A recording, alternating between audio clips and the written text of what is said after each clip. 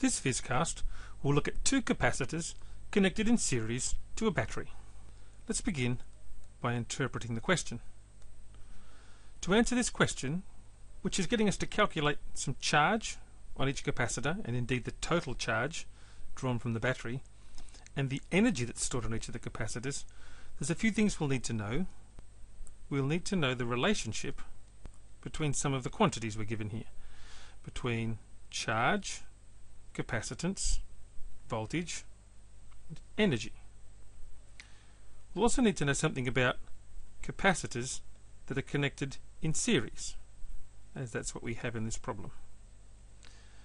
And we'll also need to know something about the energy that is stored in a capacitor that is charged up. So let's move on to the development stage of our solution, and we might begin by drawing a small diagram here of our circuit that's being involved. There's a battery there, and there's two capacitors attached to that battery in series as shown, and we know we have 9.0 volts there. Let's call this one capacitor 1. Let's make it our 2 microfarad capacitor, and let's call this capacitor 2, which is our 5 microfarad capacitor. We know that capacitance by definition tells us about the charge per unit potential difference across the capacitor. So C equals Q divided by V. And we also know that the energy stored in the electric field inside the capacitor can be written as a half times the capacitance times the square of the potential difference across them, a half CV squared. And the other thing that might be useful here, because we have two capacitors joined in series, is to remember what the effective or total capacitance of those two capacitors is. We find that the reciprocal of the total capacitance is the sum of the reciprocals of each of the individual capacitors. Well, we only have two capacitors here, so it's just going to be 1 over C1 plus 1 over C2 equals 1 over C total. Now, parts A and B of this problem are asking us about the total charge drawn from the battery as well as the charge on each of the capacitors. So if we look at capacitor 1 here for a moment, and we say that the charge that sits on that side of capacitor 1 must be the positive flow of charge, effective flow of positive charge that left the battery, and of course our capacitor remains uncharged in total. It's a separation of charge when we talk about the charge on a capacitor. So on this other side here it must have a charge minus Q1. If we look at capacitor 2, which in our diagram here is connected to the negative side of the battery, it must have a charge in there minus Q2, we'll call it, and its opposite plate there must be plus Q2. But importantly, minus Q1 and plus Q2 you can see are basically connected together. That's a single conductor in a sense that joins one plate of C1 to the other plate of C2. That charge minus Q1 can only have come from having more negative charge there than the plate here on C2. So importantly, we can see that Q1 actually has to equal Q2, and that's a general property for capacitors in series, because the charge in between each of the capacitors can only come from a charge separation of an uncharged wire.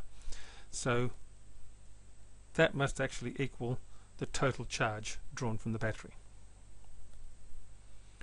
Let's start to do a calculation now in our evaluate step. As we've just mentioned, A and B are essentially asking us the same thing in this problem.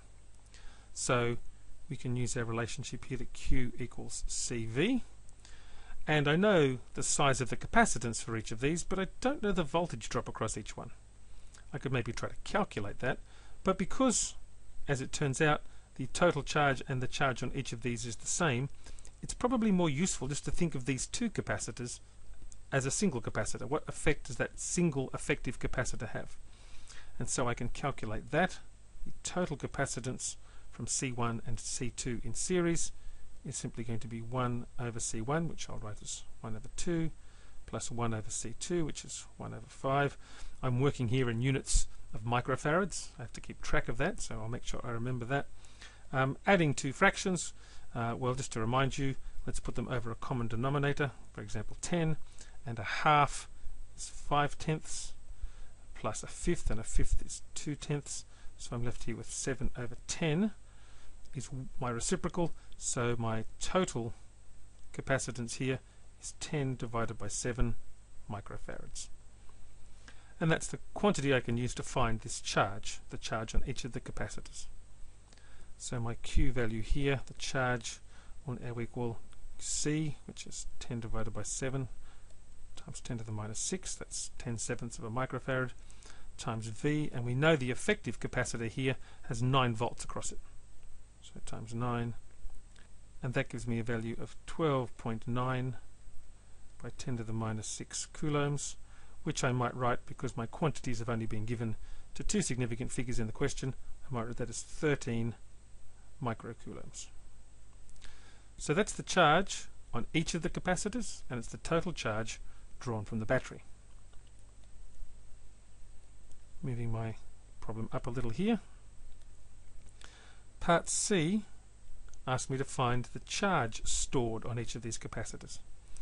And so, as we wrote in our development stage, that's going to be a half the capacitance times the voltage squared. And I'd need to know the voltage across each of the capacitors to figure out the energy stored on each of those.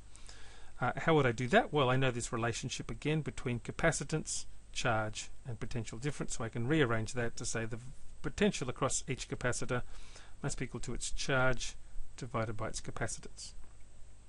And rather than calculate that, seeing as the question didn't actually ask me for the voltage or the potential difference across each capacitor, I can just combine that now into this expression here. Instead of V squared, I can write Q over C squared, and you can see the C out the front here will cancel with one of the 1 over C squareds, and this will equal a half times Q squared over C. And now I can essentially just put the values in there that I have from above. So the energy stored on capacitor 1 will be a half times, and the charge is the same on all of them, and I'll leave it here in its unrounded form, 12.9 by 10 to the minus 6 squared divided by the capacitance, and capacitor 1 is 2 microcoulombs. You can see I can do some fairly straightforward cancelling here of one lot of 10 to the minus 6 with one of these 10 to the minus 6 squareds. Either way, when I put that into my calculator, I can find it comes out to be 41.6 times 10 to the minus 6 joules, which again I can round fairly nicely to be 42 microjoules. And I can do something similar for the energy stored on capacitor 2. I could write the same expression here but use C2's value, 5 times 10 to the minus 6 on the denominator, or I can see straightforwardly that the energy stored on capacitor 2 is just going to be 2/5 of the energy stored on capacitor 1. That's actually a much easier calculation to do, and if I do that, it comes out to be 16.6 times 10 to the minus 6 joules, or rounding to my 2 significant figures, 17 microjoules. The last thing I should do here is just do a quick check to assess whether that answer is consistent and makes sense. One thing I can do is to say this must be the energy, this 42 microjoules and this 17 microjoules. If I add those together, I get the total energy stored in the capacitors of the system. But I should be able to check if that's the energy I get if I just do a half CV squared, where this is the total capacitance now. And that total capacitance, we know, has 9 volts across it. So I have a half times, what was the total capacitance? It was 10/7 of a microfarad, and V squared here will be the 9 volts squared. I know the total potential drop across the series combination of capacitors is 9 volts. I haven't calculated what the drop across each individual capacitor is, but I don't need to for this problem. And if I do that calculation, I wind up with a number that is 58 microjoules, which, within rounding, actually agrees with my answer.